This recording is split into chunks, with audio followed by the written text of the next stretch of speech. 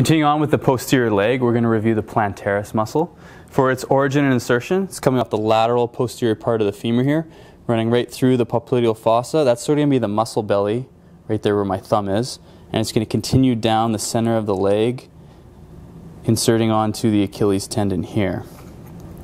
Now for its muscle test, we're going to bring the knee up into flexion. That'll slacken the gastrocs because it is a plantar flexor of the foot. What we're going to do is get him into that position. Now what I'm going to try and do is move him into dorsiflexion by cupping the back part of the heel and then pulling the foot. So I'm going to slowly load up, try and move him in to dorsiflexion, and he's going to resist me. For a variation on this, if you want to get a little more force into it, I can put my shin right into the meat of his hamstrings and again do a little more of a pull-up force while I try and dorsiflect them just like that. Again, you're always going to want to visualize and see you're getting a little less contraction of the gastrocs in this position, which is what you want because it's a deep muscle of the posterior knee that we're trying to challenge with this muscle test.